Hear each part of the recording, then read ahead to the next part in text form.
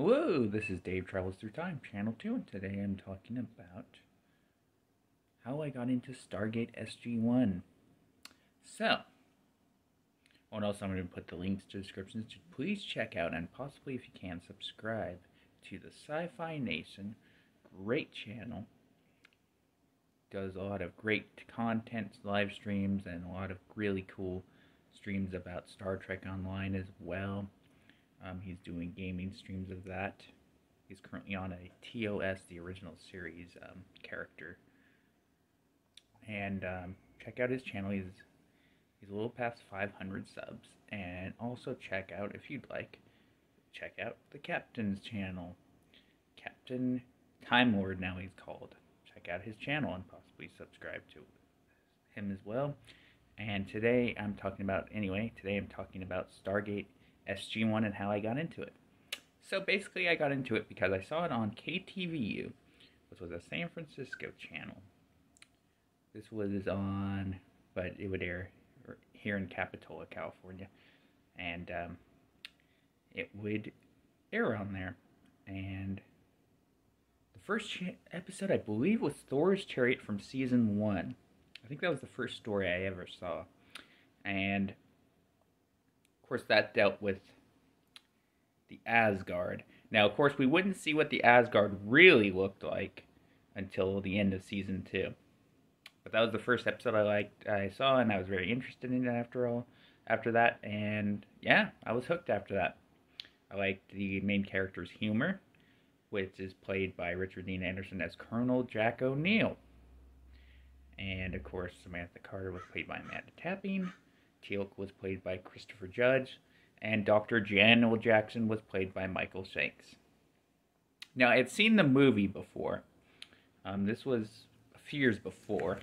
They aired on Sci-Fi Channel, and I saw it, and that was before I saw SG-1. And I was I think I was 10 at the time, so this was, 2000, when I first saw it. And I was hooked. And I think it even improves on the movie in some aspects. It goes into more detail, and it adds things. And I think of it as like a separate timeline to the movie, because so much changed, from it. And yes, there are similarities. Yeah, you have Jack O'Neill, and you have his son's death, which is what happened in the movie.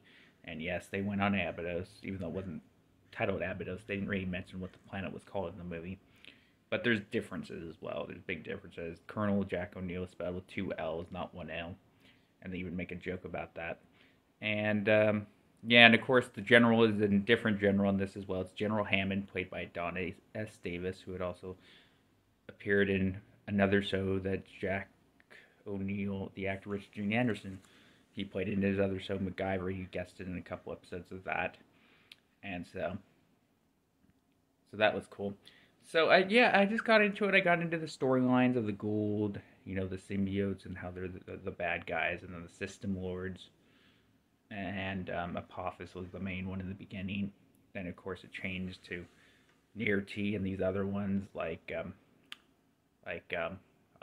Anubis was the main one later on. And Ball. They were 2 main baddies later on. So, I would say, the villains were interesting. And I like the Asgard when we're introduced to them.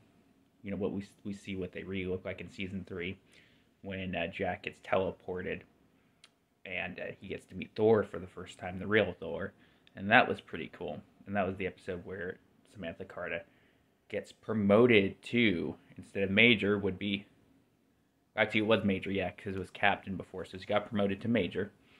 And, and Thor gets to meet Jack O'Neill, Colonel Jack O'Neill, for the first time, and they form a friendship. Yeah, they form a close bond. And another villains besides the Gould System Lords were the Replicators. They almost look like these robotic spiders. Yeah, they're basically, robotic type spiders. Yeah, they were interesting. Then, of course, the Tok'ra. They became a good ally for Earth and the SG teams. And then, of course, one of the main Tok'ra leaders is Sam Carter's dad, Jacob Carter, who gets a symbiote, Tok'ra symbiote, because he was dying of cancer at that point, and that was a way to save him. So, and the symbiote's name was Selmac. Yeah, and it's a good show, and I got into it, and it's just the storylines are cool, and it's cool. There was this one episode too where Teal'c was basically, on trial because he killed this son's father when he was, when he was under the guard, when he was working for Apophis, and that was interesting. But at the end, he shows, how much he's changed, and it was out of, it was out of fear too, why he did what he did. Because basically it was like either kill this one or kill all these people. And it was a hard thing. Yeah, it was intense. Good episode. So yeah, I mean, there's a lot of good stories in this show. And I recommend checking it out and see what you think. Obviously make up your own mind. If you don't like it, fair enough. Not forcing you to watch, it's just a recommendation.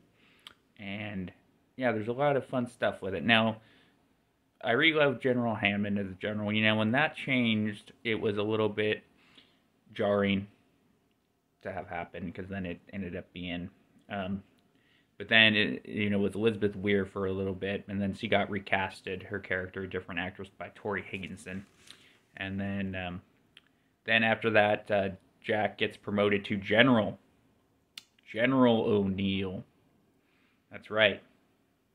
Brigadier General O'Neill. Oh yeah, and I didn't talk about another important aspect was that Daniel Jackson, he died at the end of season 5 because he didn't want to play the part Michael Shanks anymore. He was tired of it. He wasn't happy, and so he was gone for a season. And then of course he ascended at the end of season 5, and then Jonas Quinn, which was brought in that same episode, he becomes the lead character in season 6. And that was a bit, I like Jonas, but, he wasn't Daniel Jackson. But he lasted a season and a half. That's basically the lead scientist, basically, for the SG-1 team. And, yeah, it's a great show. I definitely recommend checking it out. And obviously I'll go into more detail, but, I just wanted to go into detail about my first episode was Thor's Chariot. And then, yeah, that was fun. That's what got me into it. It was just like, whoa, this is interesting. I want to check out more of this. Yeah, that was fun.